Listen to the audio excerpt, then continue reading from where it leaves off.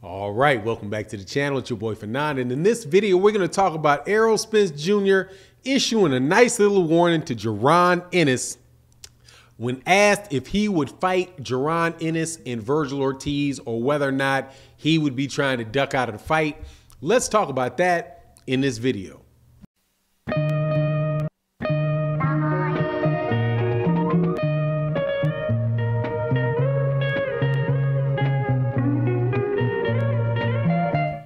All right, welcome back to the channel. It's your boy Fanon. We're going to talk about the welterweight division. There was a press conference today where Errol Spence Jr. kicked off the campaign, or what do you call the promotion, for his up-and-coming fight with Yordenis Ugas for the WBA, the WBC, and the IBF welterweight championship. And he was asked a question that is coming up a lot in boxing. He's asked, will you fight Jaron Ennis out of Philadelphia? And because he is now supposed to be fighting Custio Clayton. I do believe it's in early April that he's fighting Custio Clayton to become the mandatory for the IBF shot. And also they talked about the fact that Virgil Ortiz was in the top 3 or the top 4 in every sanctioning body. And, you know, would he fight these young guys, or would he be looking to skip past these young guys? And I absolutely positively loved his response because it's refreshing, especially after listening to Canelo Alvarez give his explanation of why he will not fight Jermall Charlo or David Benavidez. And I'm telling you, man, I'm very, very happy that Errol Spence Jr. is the type of dude that he is. That is a throwback fighter. That is the type of attitude that I believe fighters should have. And while Canelo Alvarez, on the other hand, when he was asked about David Benavidez and asked about Jermall Charlo, his answer to the question was, what do they have to offer to me? You know, like, what do I get out of that? Fighting, I mean, if you have to hint, I'm sorry, I digress a little bit.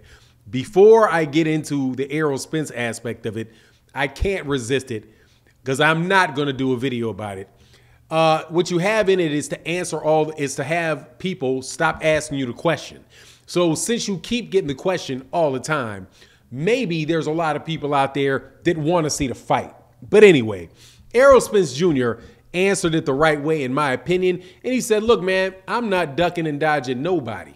Now, he said he thinks that Jaron Ennis, he's saying, man, he's got skills, he's got talent, he's got his father around him to keep his head on straight. It looks like a terrific fighter for him. And then when the time comes and when the time happens, he's not going to duck him. Now, obviously, what he has is he has a fight that he's got right now, and then he's got that undisputed fight with Terrence Crawford, which clearly he is looking to do and wanting to get done. But he said one thing he said the same thing about Virgil Ortiz, a little less emphatic about Virgil Ortiz than he was about Jaron Ennis. But then when he walks away, man, he kind of comes up with this little smirk and says, yeah, but, you know, yeah, I won't duck him, but let's just, you know, hope it's not too early for them, right? Hope it's not too early for them, which is pretty much telling them, all right, man, don't jump out there and bite off more than you can chew out here with the big boys. Now, as far as Jaron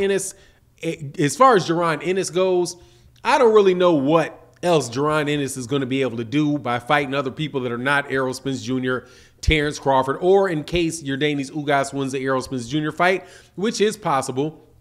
I don't know what he would have, what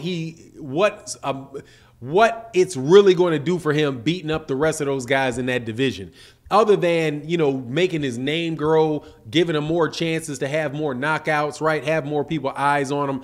But, you know, at 28 fights, what's he got, like 28, 29 fights, 27 or 28 knockouts. He's been in the ring a good amount. Now, obviously, he's not been in there against the top level, you know, a lot of the top level fighters. But he is where, in my opinion, he is where Errol Spence Jr. was before Errol Spence Jr. fought Kell Brook, right? Because right before he fought that, I mean, some of his best wins were guys like, now, guy, what's his name? I want to say it's not Leonard Bundu. Yeah, I think it is Leonard Bundu. He had beaten Chris Algieri. He had beaten guys like Chris Van Heerden, guys like that, right? And Errol Spence Jr. was saying, hey, man, it's my time. It's my time. I want to get the fight.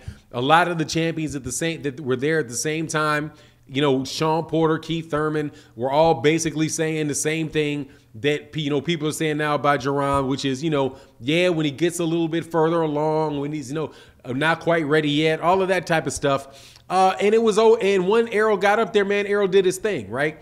So there's definitely a chance that, you know, Jaron Ennis can do the same thing. Now, granted, Jaron Ennis has a tougher competition to fight than Errol Spence Jr. does, in my opinion, because Errol proved that he was better than the other guys, with the exception of Terrence Crawford.